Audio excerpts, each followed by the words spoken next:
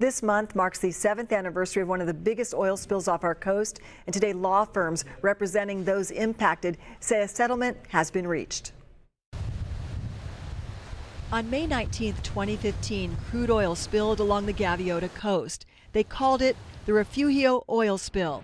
The spill, blamed on a corroded pipe owned by Plains All American Pipeline, did not have a shutoff valve. The amount spilled has been part of the legal dispute. During the cleanup, Plains said more than 140,000 gallons spilled, but attorneys disputed the figure. Their liquid mechanics expert says 451,000 gallons hit the water. Plains has agreed to pay $230 million in a class action lawsuit. We at Capello and Noel are very happy with this settlement. Our class members, the fishers, the fish industry, the fish processors, all the real property owners and renters along the coast that had oil on their beach from the 2015 Plains oil spill are going to get compensated in this case. Attorney Barry Capello described it as a long, hard fight involving 3 law firms.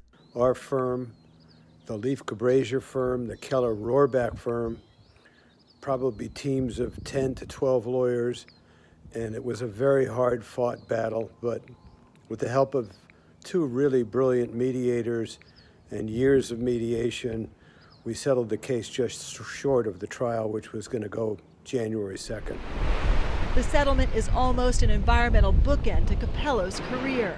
It's an especially satisfying thing for me because I was the lawyer, a young lawyer, at the city attorney's office when the first major oil spill hit Santa Barbara.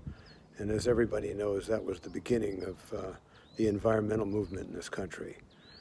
We just can't let this happen again. The aftermath of the 2015 spill and the Huntington Beach spill in 2021 sparked fights over the restarting of offshore oil drilling platforms and the transportation of oil along the California coast. And Plains did not respond to our request for a comment. You'll find more information about the settlement on our mobile app and website.